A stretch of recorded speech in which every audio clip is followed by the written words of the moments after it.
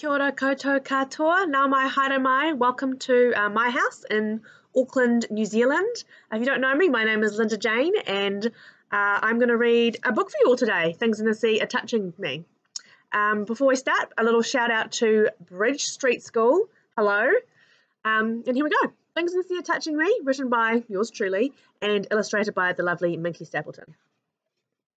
Things in the sea are touching me.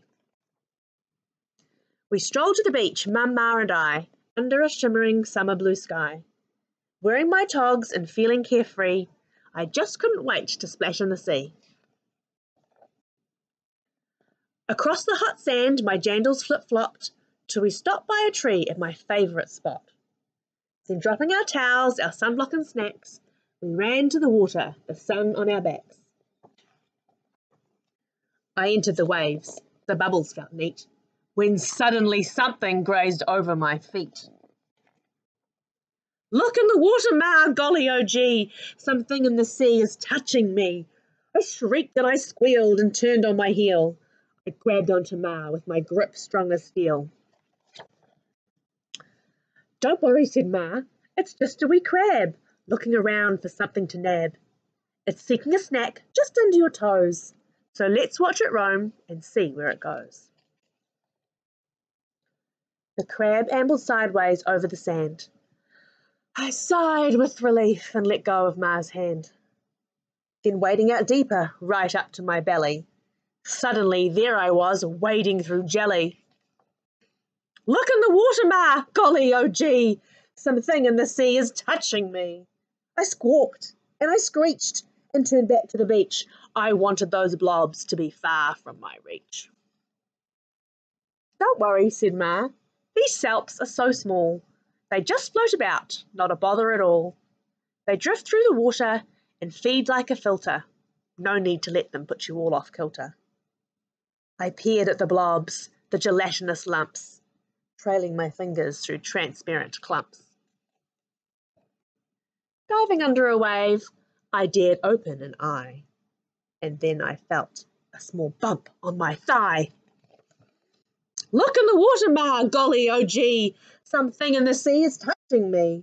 I spluttered and screamed as something unseen was suddenly there where no thing had been.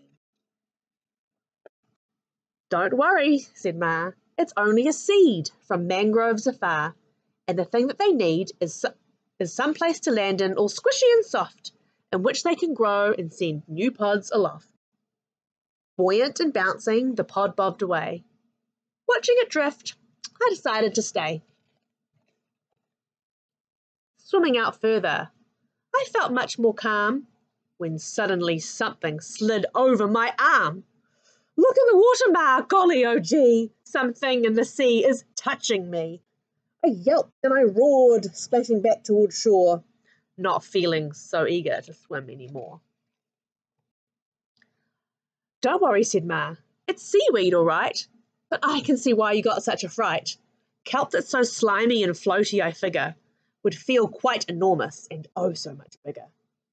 It makes big kelp forests where sea urchins hide, but some break away and end up on the tide. I swam a bit longer, not minding these things, these crabs, blobs and pods, these seaweedy strings. I splashed and I paddled, found courage within, ignoring when stuff touched an elbow or shin. All of a sudden, I heard a great screech. It was Ma who now headed straight back to the beach. Look in the water, love, golly oh gee, something in the sea is touching me. I looked at my Ma heaving out of the water, her eyes wide and white as if something had caught her. I burst into laughter, my hands on my tum. Don't worry, Ma, that thing is just Mum. Hope you enjoyed that. Thanks so much for joining me. Stay safe, kia kaha, and take care. Thanks. Bye.